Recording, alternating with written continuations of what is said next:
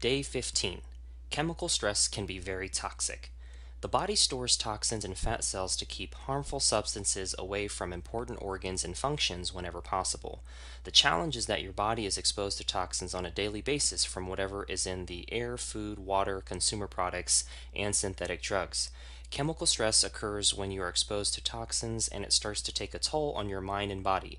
Toxins include drugs, wall paint, air fresheners, antibiotics, new carpet, makeup, alcohol, car muffler fumes, preservatives, caffeine, laundry detergent, pesticides, nicotine, cleaning products, and herbicides.